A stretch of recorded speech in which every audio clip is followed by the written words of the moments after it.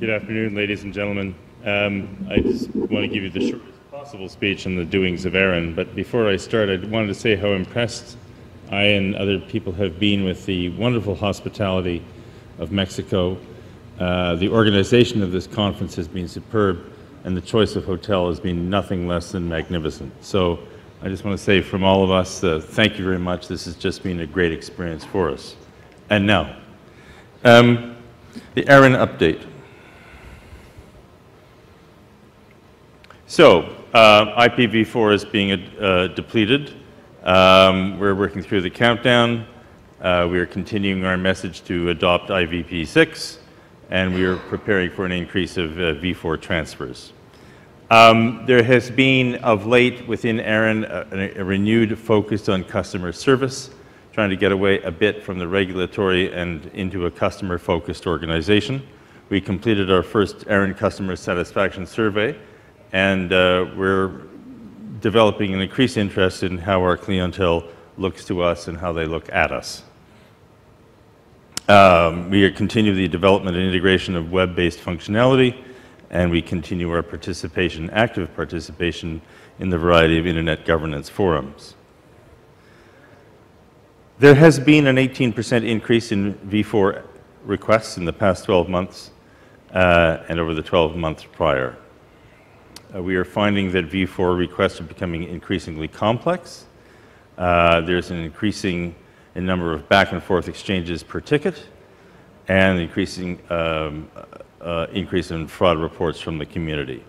So we're having to assign more staff and diligence to control and address the issue of fraudulent requests. There's more out-of-region requests as well, which also demand further time and effort to verify. In terms of operating improvements, we have new online video training series and additional videos in development. There's more ARIN on the road trainings throughout Canada and the United States. We are developing functionality and tools for the, based on our community. So there's a greater attention or increased attention to the demands of our community for what they want, and we're trying to give it back to them.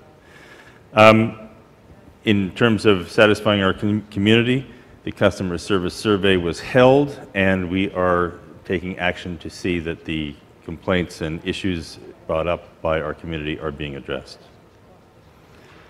v4 inventory, it's low and getting lower.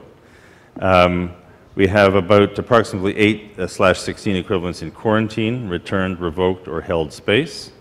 We have 1/10 for NRPM 4.10 dedicated to v4 block to facilitate v6 deployment. And we have 231/24s for micro-allocations.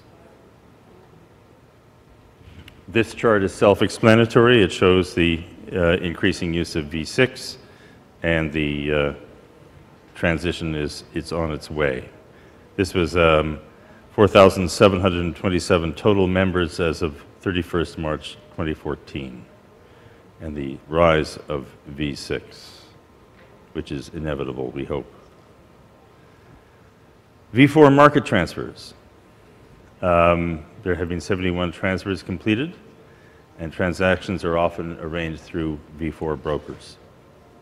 Inter-regional transfers, 24 have been completed, 2,677/24s.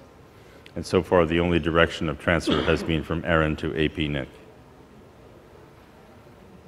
This is a self-explanatory chart on RPKI usage, and will be available for further contemplation on the LACNIC and ARIN websites. As usual, we're grinding through policy proposals, and that work continues. The next public policy meeting will be in Baltimore, to which you're all cordially invited, and this will be in the 9th and 10th of October 2014. And there will be a public policy consultation between ARIN and NANOG in Bellevue, Washington, between the 2nd and the 4th of June. And that completes my presentation. Thank you.